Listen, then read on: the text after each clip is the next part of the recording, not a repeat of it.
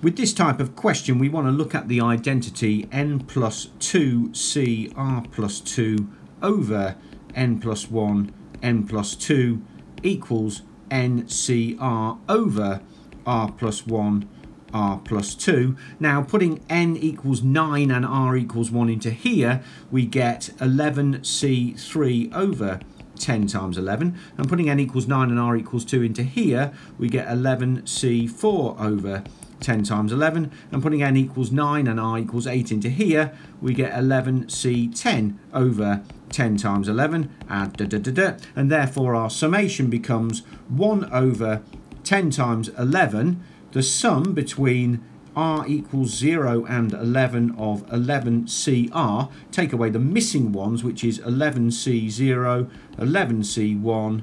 11c2 and 11c11. So that gives us 1 over 10 times 11. Well, this sum here is 2 to the power of 11, and then 11c0 is 1, 11c1 is 11, 11c2 is 55, and 11c11 is 1, and that equals